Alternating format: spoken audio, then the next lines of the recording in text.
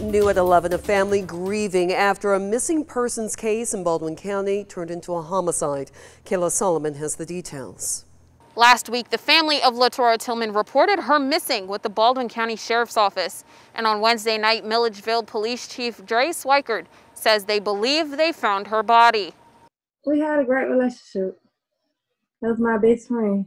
Alicia Little is 2 years younger than sister LaTora Tillman. She says the family knew something was wrong after not hearing from Tillman for days. Nobody had talked to her, no text messages. It didn't feel right. After filing the missing persons report, Little says they got the call on Wednesday that no one could have prepared for. I ain't want to think the worst, but I know my sister. I know she always show up. It's ever hard. Hours after Tillman's body was found, 26-year-old Clement Jamar Hunt was arrested and charged with her murder. Little says they feel some comfort knowing that her alleged killer is off the streets. It's comforting. I wanted to find my sister.